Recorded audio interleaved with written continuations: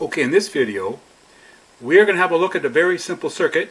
It's called a boost voltage circuit using bootstrapping. Now, some people will find this useful, and if not, you can keep it in the back of your mind for later projects. So this very simple circuit, I'll show you a little block diagram. So it has an input and it has an output, and we input a square wave, and an output will get a square wave. So here's the little block diagram.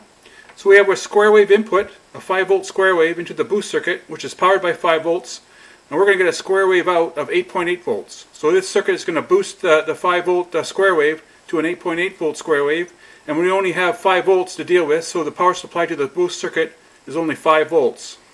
Okay, I have my circuit powered up with 5 volts, which you can see at the very top. And I have an input, a square wave input of 2 kilohertz at 5 volts peak to peak. And you can see it here, these alligator clips. So that's my input and that's my ground into the circuitry. Then I have a scope on the output. So we'll put the scope on the input, and we can see our input is a 5-volt peak-to-peak at 2 kilohertz. Now if we look at the output, we can see we have 8.8 volts peak-to-peak, 2 kilohertz.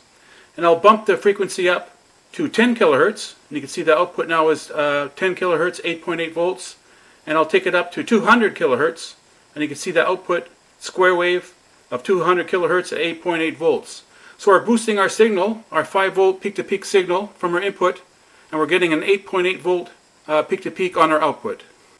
Okay, here's the schematic diagram of the circuit that I built in my breadboard, my voltage boost circuit using bootstrapping. And you can see the input square wave, it's 5 volts peak-to-peak. Now 3.3 volts will also work, and it's driving this transistor, and we're getting an 8.8 volt output with a 5 volt power supply feeding the whole circuit. So when the clock goes high, it's going to turn on this transistor, the collector will be pulled to ground, and our output will be low. So now we know the output square wave will be the inverted signal from the input, and with the transistor on, now this capacitor here can charge up.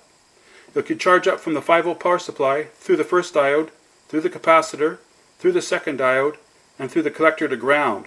So this capacitor will charge up to VCC minus 2 diode drops, so it's going to charge up to 3.8 volts. So now we're going to have 3.8 volts across this capacitor.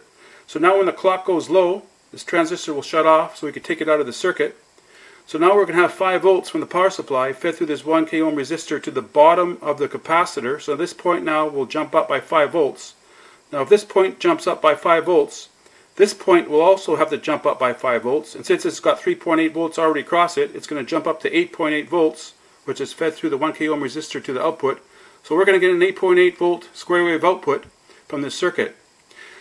Now this circuit has limitations. We only have so much charge on this capacitor, and it's fed through a 1 k ohm resistor to the output, so we can load it down very easily. So we have to make sure that what we're feeding will be a high impedance. Now originally I used this circuit to drive a MOSFET, a gate of a MOSFET, because it was not logic level, so I wanted to boost it up to 8.8 volts. So I had to pick a MOSFET that had a very low input capacitance from the gate to source. And if you look at the data sheet, you look at the CISS spec, and you look for one that has a very low capacitance, because now if you have a capacitor on the input, the ground, we're going to have a charging circuit, an RC circuit, this R here and the C of the capacitor, and we're going to get a charging characteristic, and that's going to round off the leading edge of our square wave. So make sure if you want to drive a MOSFET that you find one that has a very low input capacitance from the gate to source, and this circuit will work for you. Okay, so that was a little tutorial on my voltage boost circuit using bootstrapping. Now pay attention to the limitations like I mentioned in the video. So whatever you're driving, whatever circuit you're driving, make sure it's high impedance and has a low value capacitance, or you're going to load down the circuit.